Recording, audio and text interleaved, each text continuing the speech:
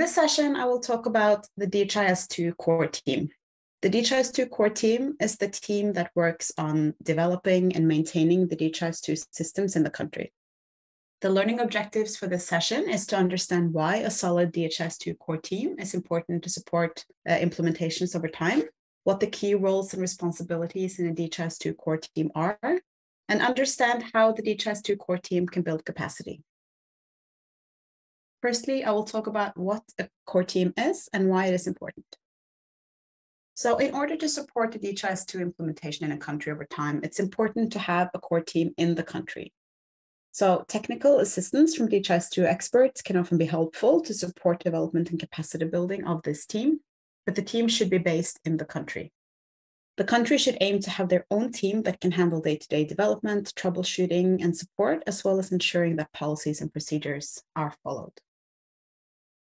We have what we call a DHIS2 country team approach. So solid design and configuration of the system, it must be maintained over time as requirements change. And this requires the presence of in-country technical capacity, which is maintained over time to provide continuity.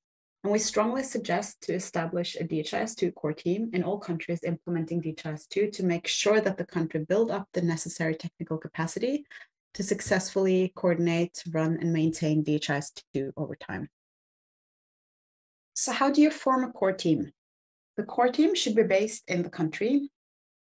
And importantly, the core team should be in a position to meet and collaborate with the Ministry of Health. So they need to build good working relationships with the ministry. And members should preferably have some exposure and experience with DHIS2 before starting, but as long as they have some basic IT skills and knowledge about health, the team can also learn the details of the DHIS2 system.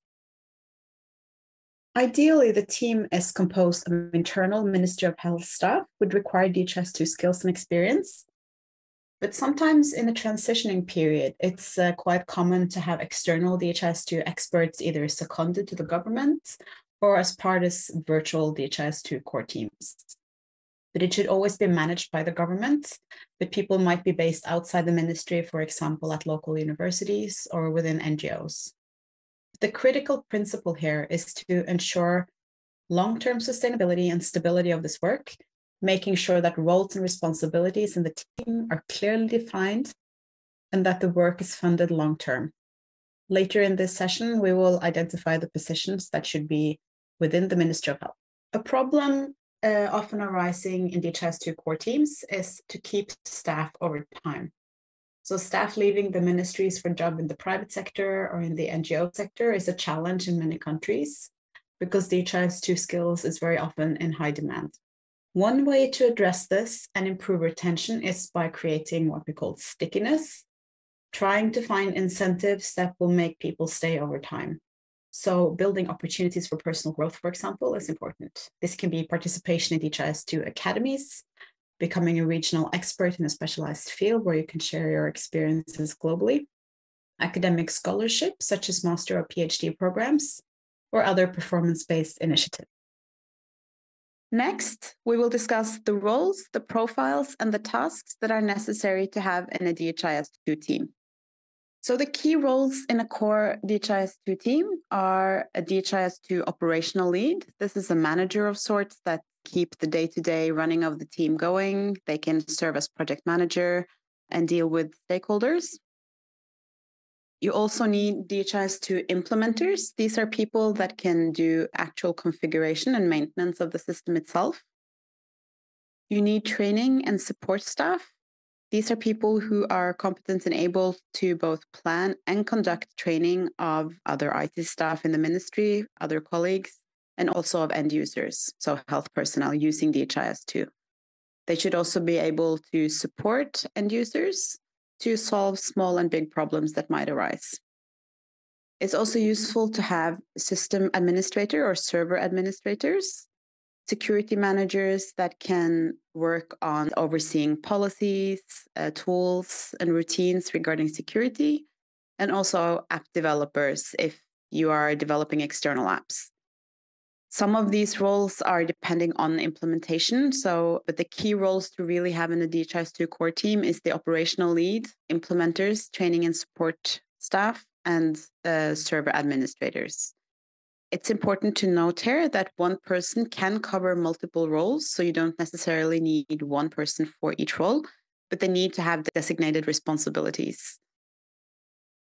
The size of the core team depends on the scale and the complexity of the implementation itself. So an indication can be that you would need at least 3 dedicated people as a minimum for any national implementation. It's important to note that the people working on the core team should have this as their dedicated job. We must be able to pinpoint and say that it is person X who is responsible for task ABC. So it's not a responsibility that is distributed across a large team. If you have a more average implementation that we see in many countries, we would recommend to have at least 5 dedicated people serving on the national team. These are implementations that primarily deal with aggregated data. And there are some key factors influencing the size of the core team, and this includes, of course, the scale of the implementation geographically and in number of users. If you have a very small implementation covering only a few sites, you need less people than if you have something covering a big country with thousands of users. The scope of the implementation matters in terms of health areas, for example, how many data sets DHIS2 covers. Is it one program in the DHIS2 implementation? It might require less people than if you are covering every health domain in the country.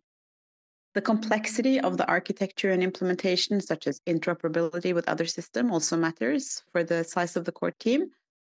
And the level of decentralization of training, support, and basic management tasks to subnational level. It's different if you're supporting and training every user from the central level, or if these type of tasks are delegated down to the districts, for example. And as a rule of thumb, case-based systems using tracker generally requires much more resources than aggregate systems because the complexity is higher, the number of users are bigger, it requires more training, support, devices, etc. Within the core team as a whole, the team has to be competent in a range of different tasks. One is basic requirements gathering, system analysis, and design, knowing methodologies and approaches to do this.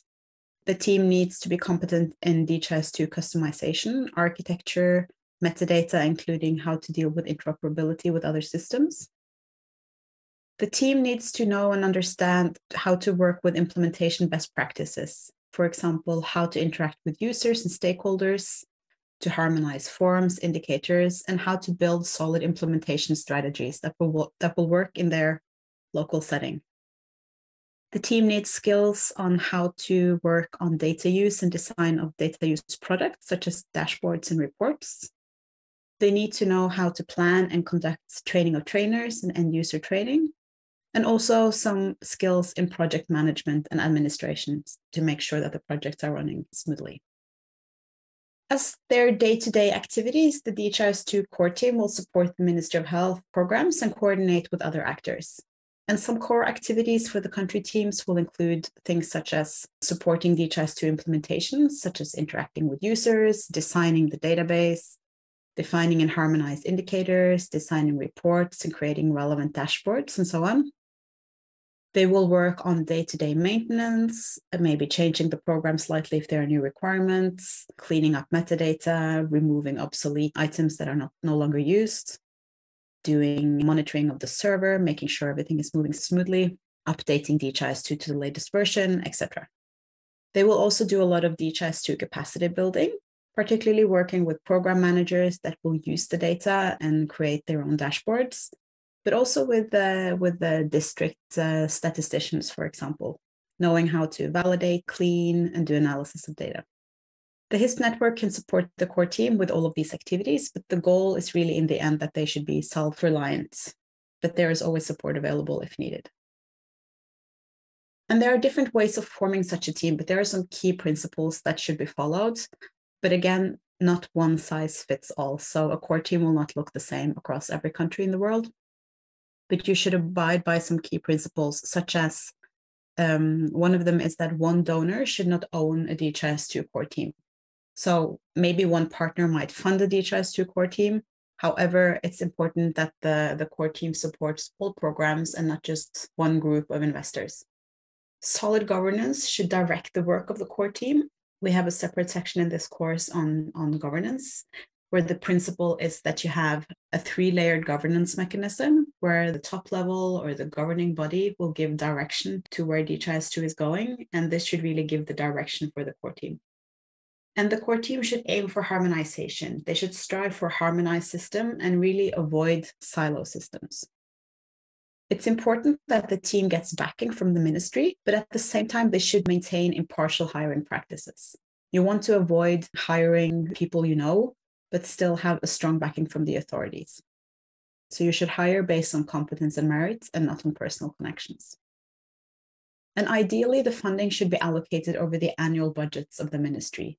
It should not be external one-off investments, but it should be something that the ministries or the government fund for regularly and long-term. The core team should finally also support an opportunity-driven or grassroots movement approach to DHIS2. This is the heart and soul of DHIS2, and we've seen that this is beneficial. Lastly, I will talk about different approaches to capacity building. So there are 2 main ways that the core team can build their capacity. One is through technical assistance. So this means when the HISP groups are working with the country to solve issues or support on certain topics, they should always involve the country core team when they work. So you learn through apprenticeship or working side by side with other experts. The second approach is capacity building through more formal approaches such as academies, the community of practice, and documentation. So DHIS2 offers a wide range of courses ranging from self-paced fundamental courses to specialized topical training. We have a community of practice, which is a large user forum where you can read what other users have problems with, how they've solved it, and you can also reach out for help there. DHIS2 also has a vast library of documentation where you can learn. The DHIS2 Academy training model looks like this. At the bottom, you have what we call fundamentals. This is a self-paced online course that is available in a range of different languages, English, French, Spanish, and Portuguese, in progress at the moment. Fundamentals course teaches you the basics of DHIS2 and can be done at your own speed. We then have level 1 academies. This is standardized material across all regions. The courses are delivered by the HISP network in the language required. We've done level 1 academies in English, French, Portuguese, Spanish, and other languages are also possible upon request.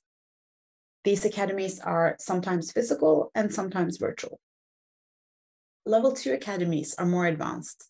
This is delivered as global trainings by the same core set of trainers within subject matter expertise.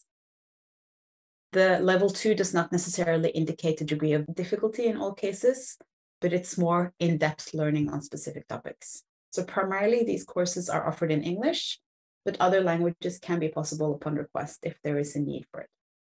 On top of this, we also deliver internal training within the HISP network to increase our internal capacity. And again, as it says on the right-hand side, technical assistance and co-working between HISP groups and core country teams is a key principle. Running a DHIS2 team can involve adding budget lines for several things.